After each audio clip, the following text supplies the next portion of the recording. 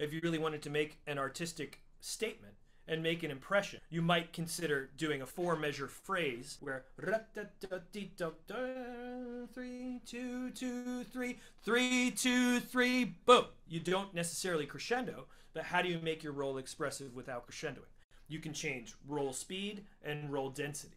You can go from 3s or 4s to 4s and 5s. You could be changing the number of strokes or the number of rebounds per stroke. And you can also then be changing the number of strokes per beat. So a few different ways to alter that. One, I'll keep my strokes the same through that roll now in terms of speed of stroke, but I'll just increase the density by increasing the back pressure of my fingers slightly. That one sounds like this.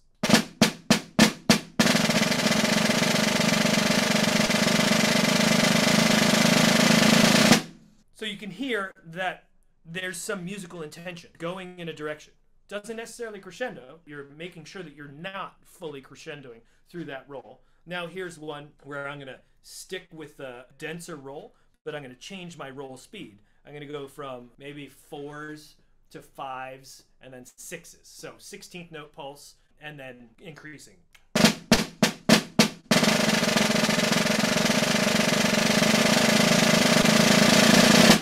Again, a different way, and then blending those two ideas together for real musical expression. That'll come into play a little bit later as we talk about fourth movement of Capriccio Espagnol, a big solo drum roll. And so the underlying